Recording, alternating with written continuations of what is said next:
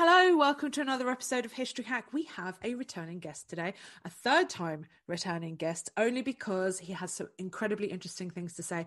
He doesn't need an introduction. It is the fabulous Colin Fisher. Hello, Colin. How are you doing? Hello, Alina. I'm very well, thank you. Very well. We are talking about something that I'm really, really interested in, and it's to do with a painting, but there's more to it than this very specific painting. I'm not going to say any more because hopefully we will talk a little bit more about it towards the end. But we're going to be talking about Guernica. But first of all, can you set the scene for us? What was the situation like in Spain at that time?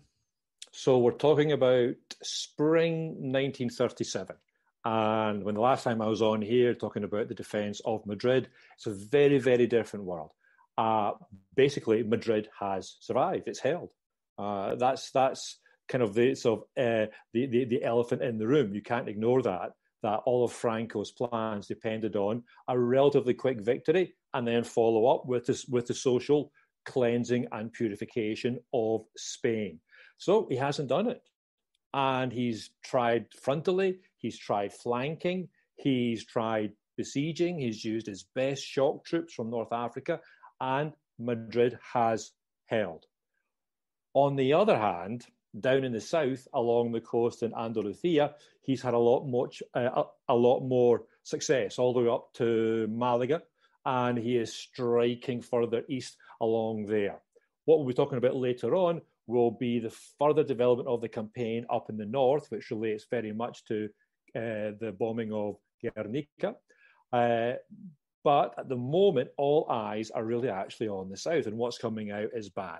His victories are easy, his victories are quick, and in the case of the capture of Malaga, have led to large-scale massacres. What do we see if we go to the Republican side? Well, they feel more confident. Madrid has held out. Yes, there is rationing for sugar. Yes, there is even rationing for bread. But Soviet military supplies are arriving in large numbers, plus their military advisors. So it's not just the hardware that's arriving, but the actual know-how to use it in Spain. So I think they're feeling, well, all we have to do now is defend and then start to pick our counterattacks, because Franco cannot rely on mass reserves on his part to make a difference in the military sense. We've also got the international brigades.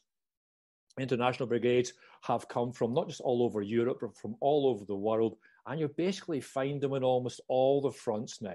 They're coming in mainly through Alicante, down to the south of Valencia, and they are fighting, as they have done, very much in Madrid, Germans, French and Poles above all, but we've also had the British international brigadiers taking their part in the Battle of Jarama and so on. So they're playing a part, and the Spanish people feel heartened, and their morale is high. We've also got on the international scale, we've got the non-intervention committee. So very much pushed by British diplomats, that the sort of facade is that no one's going to interfere in this conflict. Now, it's quite clearly, this is, as I said before, nothing than a facade. It's a lie. Italy is up to its necks. So is Germany. France wanted to help, but was, shall we say, persuaded by Britain not to, thinking about its long-term commitments. Russia is there as well. But the non-intervention committee, which is going to be largely backed up by the presence of the Royal Navy in the Med and in the north of Spain as well, has this fiction that it's going to be an internal conflict, which is not going to pull the rest of Europe or the world into a new war. And then the final thing, Franco starting to move his forces northwards. He's got plans for there. And very importantly, the Condor Legion is moving some squadrons to its airfields in the north of Spain. So hopefully that gives you some idea of where we are in spring of 1937. The cold winter has been got through. The lines are holding. Supplies are being built up, but there's something going on in the north of Spain. So we are going to talk about this town. First of all, before we do get to that stage, because we know what's coming, but before we get to that, tell us about Guernica, where it is, and its population at the time. Well, I mean, for me, because I live in Spain, my pronunciation, it makes no difference. I'll be saying Guernica throughout the podcast. But it's fine. I'm doing Guernica. I'm doing the typical British thing. It's fine. Don't worry. I may pick it up a little bit later.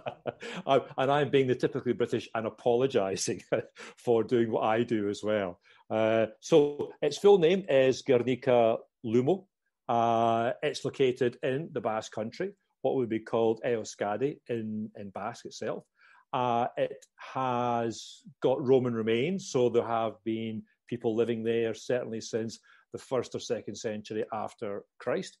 However, the town itself is built or established in the 14th century, the 1330s, by the Count of Bizkaia. So it starts from scratch, essentially. It's not far from Bilbao, which people might know from the Guggenheim Museum. It's only about 20 kilometres, about 12 miles, so it's very close. It is set in the most beautiful hilly countryside. The north of Spain can be fearsomely cold. The weather up there can be famously fierce, but in that area, it tends to be more the mild Atlantic weather which they get, which leads to extremely fertile crops up there, very fertile farmland. It's a largely rural existence, although Guernica, by the time we get to the 19th century, actually enjoys what you could say its own mini industrial revolution. It actually becomes an important centre of the Spanish small arms trade. I think it's the Astra pistol, which was the standard issue here in Spain for the Spanish armed forces. It's made there. So you've got this surrounding land, which is largely fertile. You have a river running through the valley.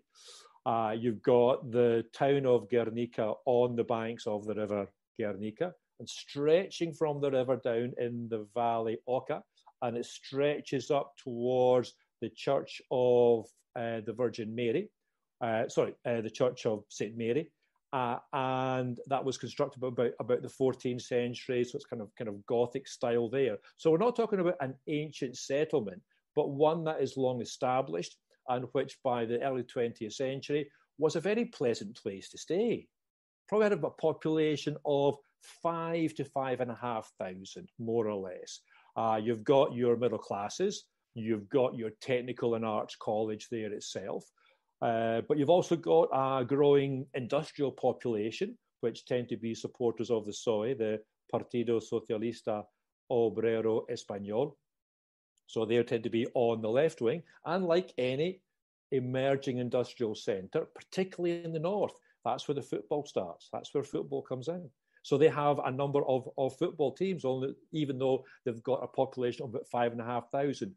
By the spring of 1937, because of the movement of refugees, that's gone up to about 7,500 to 7,000. It's also extremely important in the culture and the national identity of the Basque people in Euskadi. They have a kind of an unknown origin story. They're surrounded by Celts, which are the Aboriginal people here in Spain, yet the Basque language itself has nothing in common, linked to a certain extent with what is spoken in parts of Britain today, Welsh as well. And yet they have maintained that strong sense of national identity throughout the centuries, throughout possibly the millennia. Why is Guernica important? It has an oak tree. It has an oak tree. And in that oak tree, that was where the Basque nobles would sit with let's call them the Castilian monarchs, before we call them Spanish, from the Middle Ages.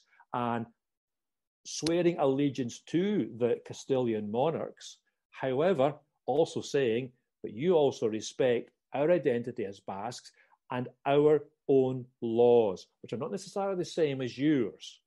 And they're called the fueros. And that's has a big impact today as well.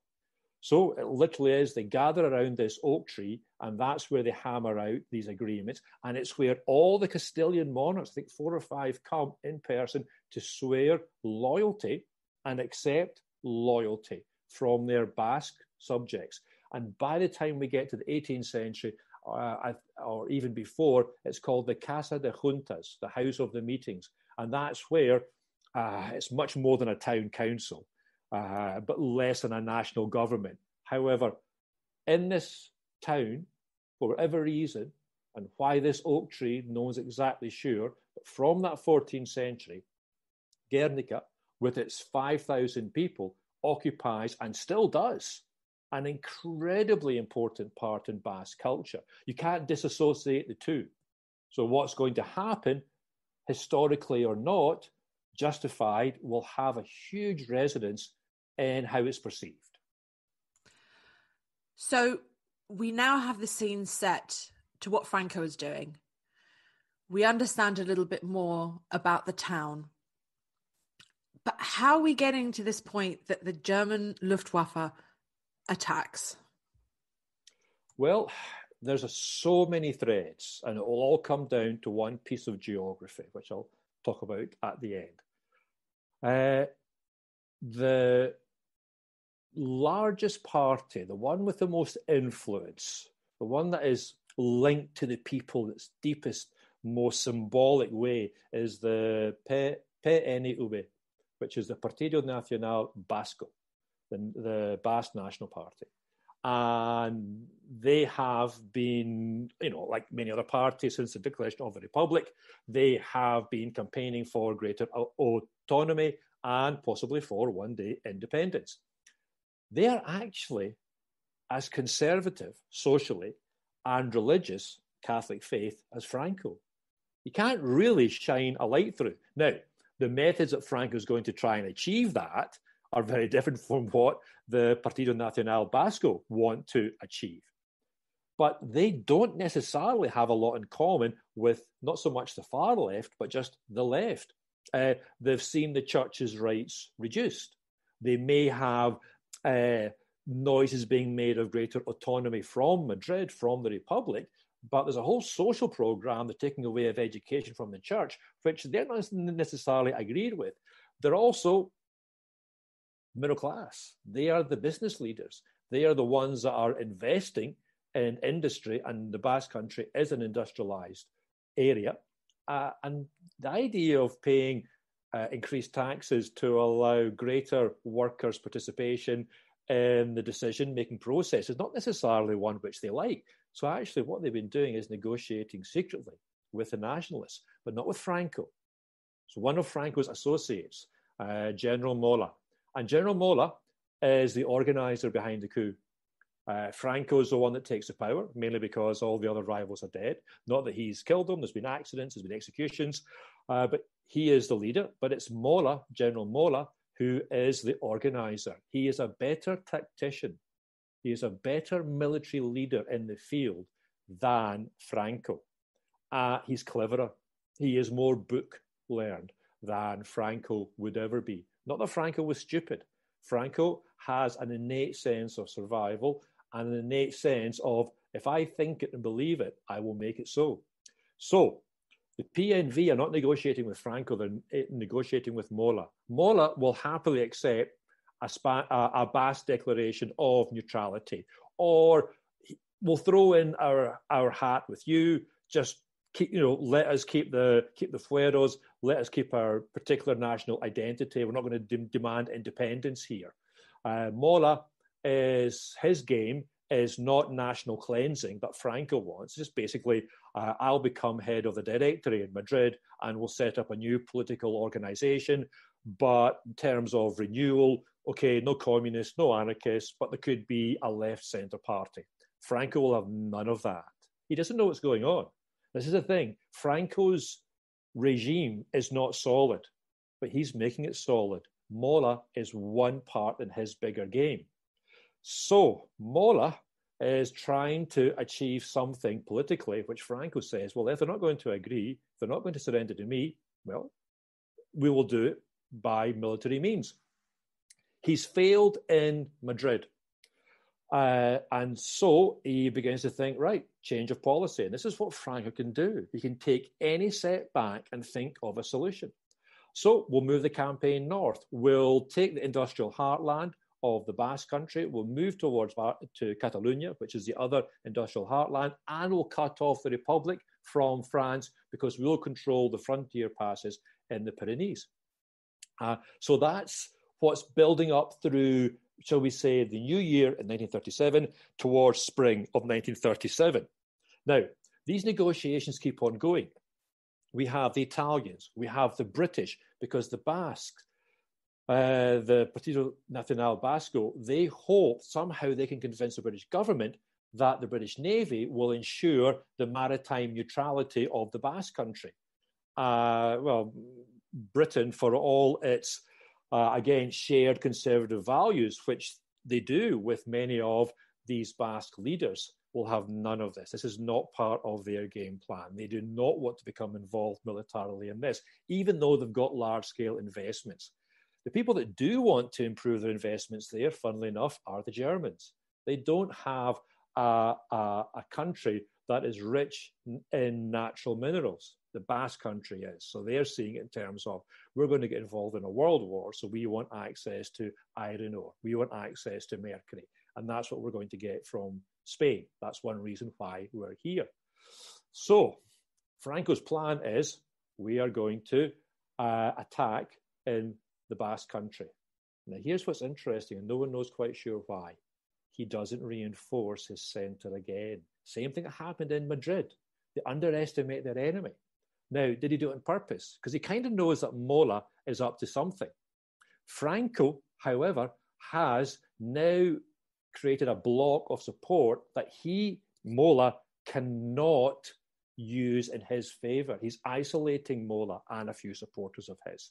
He's got the Carlists. He's got the Phalanges. He's got groups that have nothing in common except a hatred for the Republic to join him and accept him as leader. And Mola has to accept him as leader. The offensive starts, and we're starting, I think, at the beginning of, would it be the beginning of March, I think it is. We're starting at the end of March, the spring offensive in the Basque country. He hasn't reinforced the forces enough. The terrain up in the Basque country is hilly, and it's valleys, and it's mountainous. It's not designed for open warfare. The campaign is designed to last 2 weeks and basically capture Bilbao. Once Bilbao was captured, the biggest industrial city, that's it. That's the end of the story. 2 weeks later, they've hardly made any progress whatsoever. The Basque forces are fighting in their own territory. They're fighting in their mountains. They know their territory. So they are stopping this attack. Mola is in charge of the nationalist forces, and he's lost face. And he's wanting a quick result. He's looking around at what are the resources that he's got, and what he's got up there is the Condor Legion and the Italian Air Force elements there as well. That's what he's got. Suddenly, his negotiations mean nothing to him. He can't get the Basques to agree politically. Then he will use bombing as a way to achieve what his ends are. You've also got kind of like a twin dark star around Mola. You've got von Richthofen, the cousin of Manfred from the First World War. And he is one of the chiefs of the Condor Legion. And he's come along thinking, I've got a chance here to show what bombing can achieve. And they've already moved aircraft north. And basically it's now set up for the final part of the jigsaw. Because what happens is that although the Basques are holding out, and they're holding out well, the right flank collapses. And the right flank collapses, which is basically in front of Guernica. And you've got the left flank at the coast being ordered to pull back. And that's the moment when the nationalist forces want to stop Basque reinforcements arriving and to stop Basque units retreating. And when they look at the map, they're looking for bridges. And what they find in Guernica, which is near this collapsing front, is a bridge. And that's what brings us to Guernica. Guernica has a bridge called the Renteria. And it's on the outskirts of the town. It's just by the railway bridge. And that's what the nationalists see. And that's what von der Richthofen sees. And it's not just the bridge. The bridge is not enough. But what about if you destroy the town and make it impassable for Basque forces? So that's what's kind of brought us there. All those different elements all coalesce around a 30-metre bridge. Can you tell us what happened on that fateful day? Right. So what happens there on that day in April?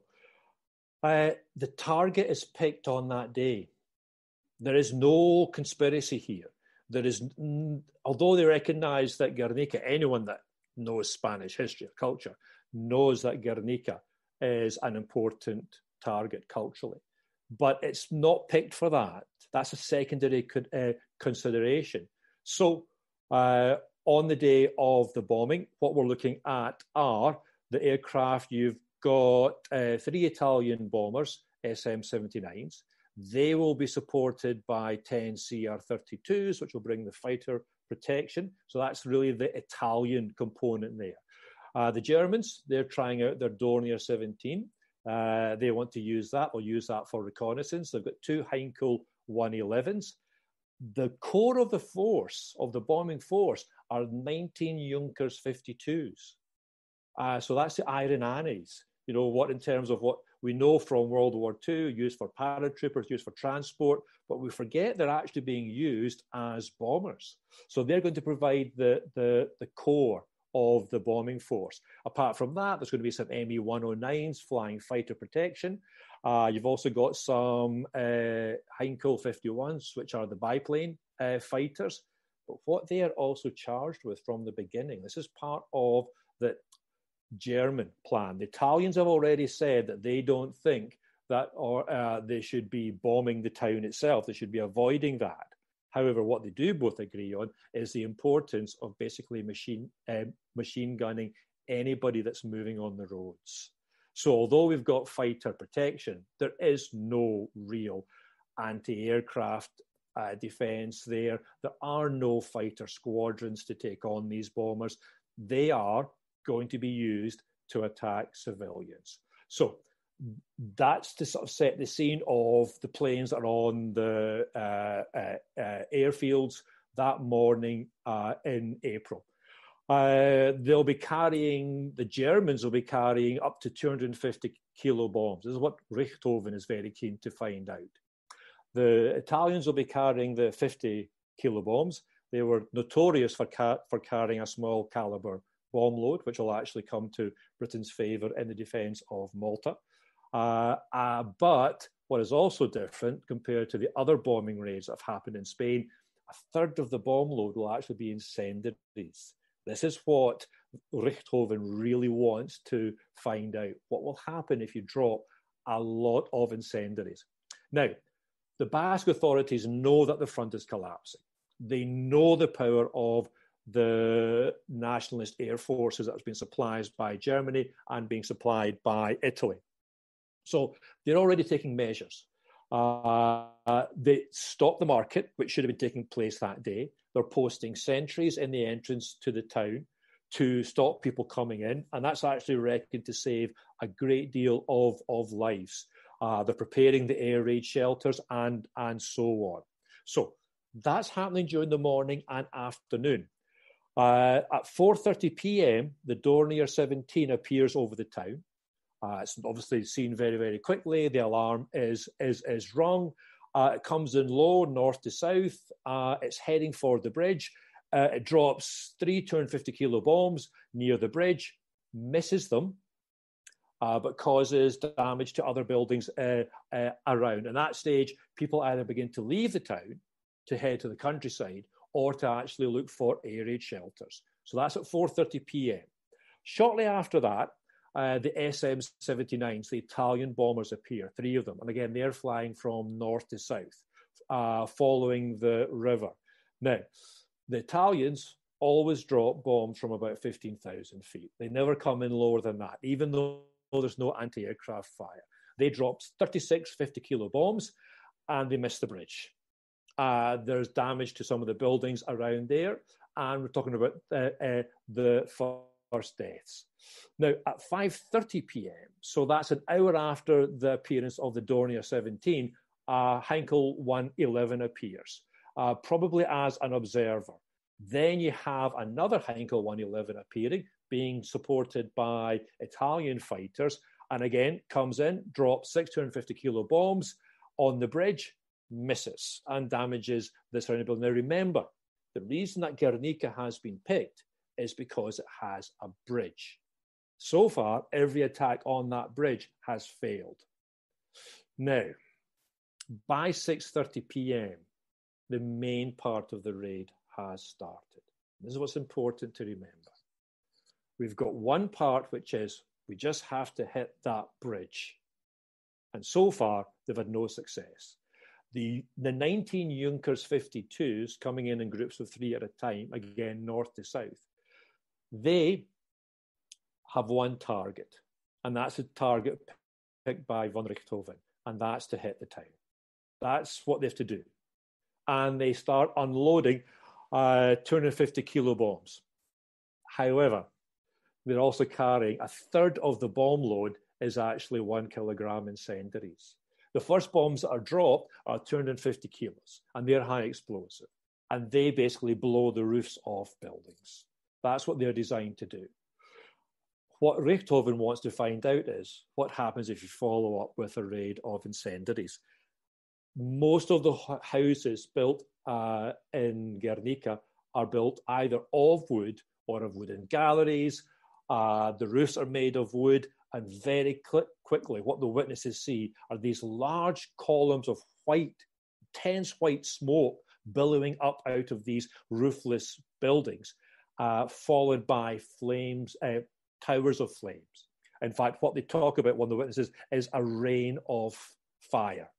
This is what happens. It's a rain of fire. And what you see in the after-raid reports, the German pilots couldn't see anything. Even on a scale which we think is very small compared to anything that happens in World War II, the whole town is obscured by thick smoke. So as the planes come in, they have a rough area to bomb. This is not precision bombing. The bridge is no longer the target. So that takes place at 6:30. They leave. People start to leave the shelter as they begin to feel safer that the raid is over. People begin to cross the railway lines. That's mentioned by quite a few of the witnesses. And that's when the Messerschmitts and the Italian fighters come back, and they dive low and they open fire, and they are targeting civilians. They know it. They know what they're doing. This is the strange thing. There was no big plan to use Guernica as an example to the rest of Spain. However, effectively, on the ground, that's what the commanders had decided. These pilots were not acting spontaneously. This was part of the plan, and they caused large-scale civilian casualties. The last plane leaves at 7:40. The raid is over. The fighters have gone. Funnily enough, and this is kind of get forgotten, I mean, what has just happened is horrific. The fire brigade comes within an hour from Bilbao. It's only 20 kilometers away. They get the fire brigade in. The town architect, who is very much a hero, he takes charge of the rescue operations. They realise that all the water mains have been burst. So plan B, we get the pumps out and we go down to the river and we start putting out the fires. He's the one that says, no, we've lost the centre of Guernica. It's not there. There's no point trying to use our resources there. And he takes them into the west of the town, which is relatively undamaged. And actually they're able to do some real good and to save some extremely important buildings. So I feel that what I've given here is a historically accurate description, summary of what's happened in the bombing raid. However, we have to remember that there are approximately between 5,500 to 7,000 people in that town. And in the period of from 4:30 to about 7:30, they have 3 hours of unremitting terror. That I find very hard to get my head around, to be able to put myself into that position. This was something new, not the first bombing raids, but it's the use of incendiaries. And this comes up again and again in all the witness accounts, are the flames. It's the sense of helplessness, that you can't do anything here. You're watching your whole town, it seems, going up in flames. And the flames carry on well into the early hours of the morning. And why? In the end, because Guernica had a bridge. That was why. I mean, I've seen the painting and listening to some of the accounts. I mean, this is horrific. This is a war crime. Yes. You can't define it any other way. It's a deliberate targeting of civilians. And Richthofen, he is simply the embodiment of a growing body of opinion in the world that bomber strength can win wars. He was very much part of the Euro bomber project in the early 30s. Germany has to build a 4-engine bomber capable of striking deep into Russia. The other body says, no, we have a tactical air force that supports the army. He eventually leaves his post because he sees that they've lost. But he sees in Spain a way to put his theory into action. And so you have this man that you can't have anything but disgust for, coldly calculating the deaths of these civilians, yet we have the uncomfortable fact to face that he's representing a larger body of opinion that is prepared to put its principles into action. And it happens to be Guernica. So what was the outcome of this attack? Well, I'll take the easy one first. Militarily, it's a complete failure. That achieves nothing whatsoever. The following day, the bridge is there. Richthofen's plan was, you don't just bomb the communications, bridge, railway, you create such destruction that you can't actually pass troops through it. That doesn't happen. I don't think Guernica forms either a part of the Basque nationalist withdrawal or any plan for their advances. It simply doesn't figure.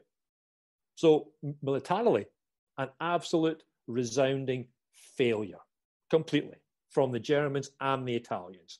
In a way, the Italians have the better excuse. Their bomb sites were rubbish. They were bombed from 15,000 feet. They're using 50-kilogram bombs. But you had a concentrated German bomber attack at a lower altitude with no anti-aircraft fire, and they couldn't hit a bridge. So that's the military side of things. You look at the civilian side. There's 492 buildings in the town. 271 are affected by the raid. Now, of that 271, 71% are destroyed, completely destroyed, flattened, burnt out to a shell.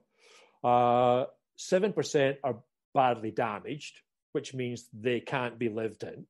22% are lightly damaged, which is obviously structural. They've lost roofs. They've got walls coming down. In fact, of those 271 houses, only 1% are actually left intact. It's basically the historical centre is completely flattened. The town council, the railway station, the church of St. John, the cinema. There's a sport in País Basco called fronton, which is a handball game.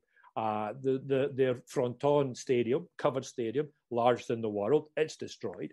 the abattoir, the marketplace, the technical college, the courts, all of those are destroyed. And funnily enough, any of the cultural historical landmarks, the things that people were aware of that mattered in terms of what they represent, the Casa de Juntas, the Guernica oak, undamaged. Nothing whatsoever. So even if you want to say it's a cynical plan to strike at the heart of Basque nationalism, it fails. Now, when you look at the deaths, press estimates 600 to 800. However, serious historical studies in the last decades asking questions as, why are there no mass graves? Why are there no evidence of mass graves? Why are there no lists of names of the dead, of those numbers, have questioned that. And what we've come down to is about 200 of it, which again, we think, well, given the nightmare that's going to fall on Europe, 200, that's almost collateral damage. If you look at it as a percentage, it's 4%. And that's exactly the same as Hamburg in 1943. So when you put it in context like that, I mean, one death is one death too many. But it's exactly the same percentage as the bombing of Hamburg. You don't get anything worse until the firestorms of Tokyo 44, 45. So what it achieves is really the obliteration of an entire town. Not the first time that bombing's taken place. And there are parts of the town that survive. But the level of destruction through the use of high explosive and incendiaries is immense. But militarily, as I said, it's a complete failure. The media, especially the foreign media, must have reacted some way. Very much so, and very strongly. And given the fact that, we're living in a 24-hour, 7 days a week news environment where everything is being updated constantly, and we think that's very new. Well, actually, the bombing takes place, I think, on the 26th of April. By the 27th, 28th, you've already got news reports. Now, I think what's different here is whether on purpose or not, the censorship in the Basque Country was not as strong as elsewhere in Spain, or people felt that it should be known what's happened to this cultural, historical, national centre of Basque identity. Whereas I mentioned before, I think that in Madrid, there was always that conflict between the Spanish authorities in the city and the foreign press. Here, it seems that the foreign press very quickly got to the town because it was near the front. The foreign journalists, French particularly and British, are following the Basque forces back. They see the fires at night. They see them burning and they know something's happened. So, for example, French newspapers, Ce Soir, 28th of April, 800 victims in Guernica, ancient Basque capital. Ce Soir, 29th of April, in the ruins of Guernica, German-Italian planes dropped thousands of bombs on the historic Basque town, then fighter aircraft machine gun its inhabitants. Innumerable women and innumerable children lost buried under their burning homes. And that's just the headlines. We're not onto the article yet. L'Humanité, 28th of April, thousands of incendiary bombs dropped on Guernica by Hitler and Mussolini's planes. The town of Guernica reduced to ashes. The number of dead and injured cannot be calculated. L'Humanité, 29th of April, not even 5 buildings remain standing in Guernica. So the image that's been given out to the world is that this historic cultural centre of Basque nationalism has been razed to the ground. And it's this emphasis on incendiaries, on fire, on the machine gunning of civilians. And this is what's going around the world. I think probably the more famous of the journalists is George Steer of the Times, a noted war journalist of the time. And he starts off by saying, Guernica, the most ancient town of the Basques and the centre of their cultural tradition, was completely destroyed yesterday afternoon by insurgent air raiders. Now, this is the I think what makes the difference. He says in his second paragraph, at 2 a.m. today, When I visited the town, the whole of it was a horrible sight, flaming from end to end. He's making it clear he was there. Whereas in Madrid, you would tend to be 4 or 5 miles distant from the front line and being given binoculars. The bombing raids were using high explosive. They weren't using incendiaries. Madrid was not on fire. Whereas he's walked into, at night, after having left the front line, a burning town. All he can see is destruction. And you just look at the geography, he's coming in from the east, where the worst of the damage has taken place. So his first reaction is to see these burning shells of buildings. He doesn't see the west of the town, which is not as badly damaged. He then goes on to say the object of the bombardment was seemingly the demoralization of the civil population and the destruction of the cradle of the Basque race. It's as if everybody's primed to react to this atrocity carried out, not just against humanity, but again against the identity of a European nation. They're not just being seen as part of Spain, they're actually being seen as a race, a national group with an identity of their own. And that image of wanton, violent, complete, utter destruction of the kind of heart and soul of a people is one that I think resonates to this very day. On the one hand, we've got journalists that are there who are reporting what they're seeing, but they're also drawing interpretations from what they're seeing that, in a way, the historical research in the last few decades, because remember, up to the death of Franco and a bit beyond, you could not question the official version of the destruction of Guernica. That they're giving a different perspective on it. Well, I'm guessing this is going to lead to our next question, or my next comment, which is how does Picasso get involved in all of this? Because he does, doesn't he? He does. He's living in Paris. He's not actually lived in Spain since he's left Barcelona as a young man. He's made visits to come back. Yes, he has. But he's not lived here. He's lived through the First World War. He's lived in a city that you could not have avoided the awful consequences of industrial warfare. The crippled, the wounded, the mutilated. Yet he never, artistically, from what I know, took any interest in that, what he saw. He is, by the 1930s, the most famous artist in the world. Not everyone is going to like what he does, but no one can deny the impact that he's had. The Republic has tried for years to get him on board and to have him do work that shows the Republic in a good light. Funnily enough, the Phalangists have also been doing the same thing as well. Primo de Rivera actually meets him one day and says, look, don't deal with the government. Deal with us. We'll look after you better. We'll make sure you get paid. So you've got the extreme right talking to a guy on the left, but he's Picasso, and that's a catch. Now, he's always refused to get involved in politics in that way, although he's a man of the left, but he has agreed finally in 36, 37 to produce a work for the Spanish Republic to be shown in the exposition of modern life in Paris that's to be shown in spring, summer of 1937. He reads the newspapers. Now, remember, I was saying from the 26th of April to the 28th, it's frontline news. Now, it's interesting to think that he's not joined the Communist Party yet, but he's certainly a fellow traveller. Now, if he's reading L'Humanité, unlike the other newspapers, they publish photographs. And you look at and those are distressing photographs of dead women. So he's seen this. Now, that sparks it for him. He's been doing sketches already. They're very normal, shall we say. They're what you'd expect.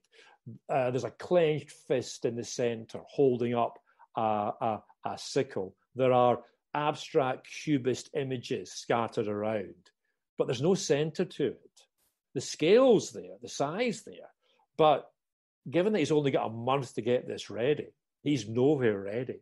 But whatever these reports spark in him, and I think personally it's the scale of destruction, and it's the role of fire. It's the role of using fire as a destructive power. That's my own feeling. But he starts on 2 sketches. He has them done by, I think, the 7th, 8th of May. And basically, the difference is from sketch 1, he has a soldier lying in the foreground, dead, on the ground. And by the second sketch, that's gone. But all the elements are there. The weeping woman, the role of light, the role of flames, the distressed horse, the passive bull, all of those elements are there. And in the next 4 weeks, on a scale that is hard to imagine. But remember, this is a man that has absorbed all the artistic traditions of Spain, from Zurbarán, Goya, Velázquez. He's not intimidated by scale. He's happy to work in that. He's in his Paris studio. His partner of the time, well, she's his lover at the time, artist in her own right, Dora Maar. She takes a series of photographs, and it just comes together. He makes some, he adapts as he goes on. He takes out a few elements, but essentially, from that second sketch, in the period of just over 4 weeks, he completes possibly the most well-known, recognised work of art of the 20th century. That whatever your views are on art, you cannot deny the role and the impact that it's had. So it's ready to go into the exposition. I completely agree. I'm just looking at it now again. I am not Picasso's biggest fan. I really do not like his style of artwork at all. But this is so dark and painful when you look at it. So if people haven't seen this painting, I would highly advise you to go and Google it now. It is just haunting, absolutely haunting. And it has created such an impact throughout. And I think that's interesting to think about, that impact that it's had. Because the painting, this is my other argument, that you and I see now, it's not the same one that people saw in 1937. It's been an incredibly chameleon-like work of art because it has represented what people wish to see. You've pointed out the darkness, its emotional, visceral pain that it generates. People had never seen this before. It was completely new. At a time, as you can say, Google this, and we can look at it and dissect it and look at why it affects us so strongly. Nobody was prepared for it in 1937.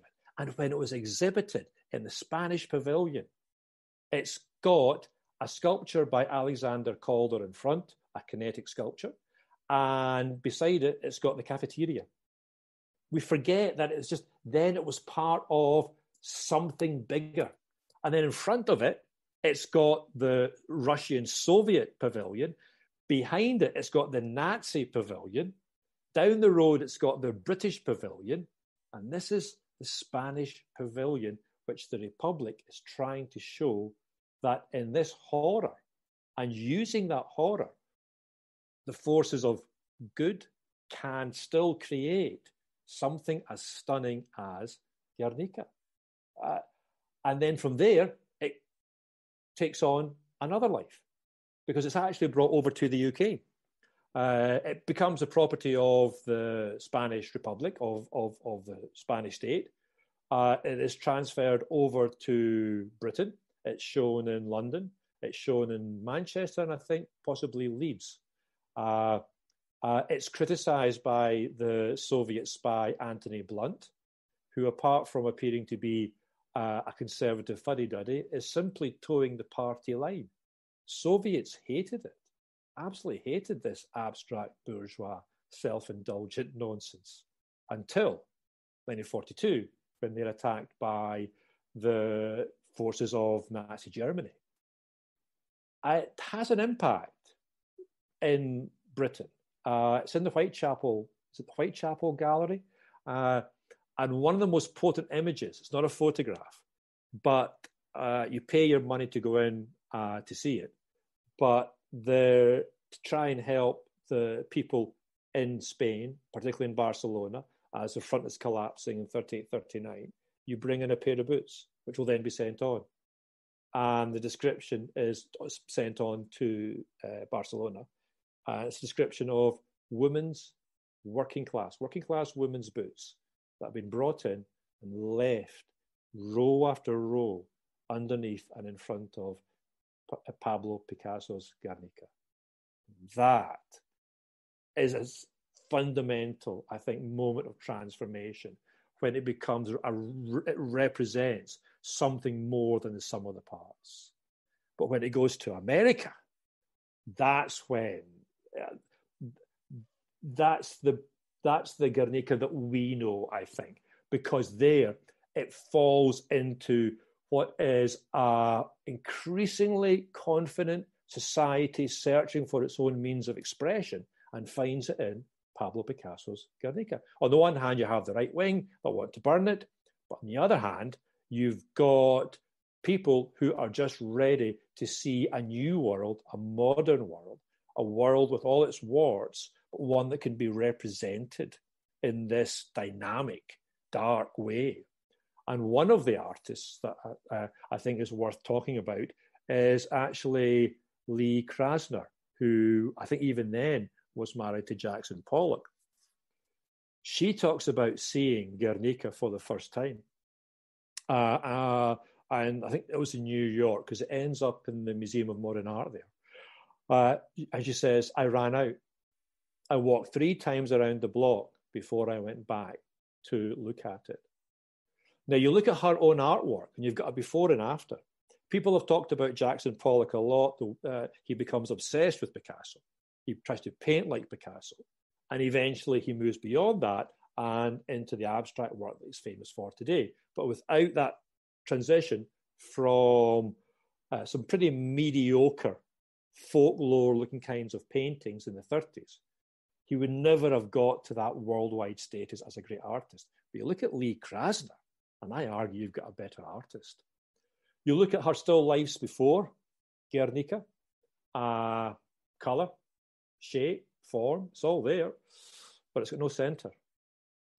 She never tries to paint like Picasso. But from that experience, she said, I ran out and walked 3 times around the block before I went back in. And you look at her works from the mid to late 40s, stunning in their originality, their use of colour, their use of rhythm, their use of pattern. To me, it's more dynamic than Jackson Pollock's own work.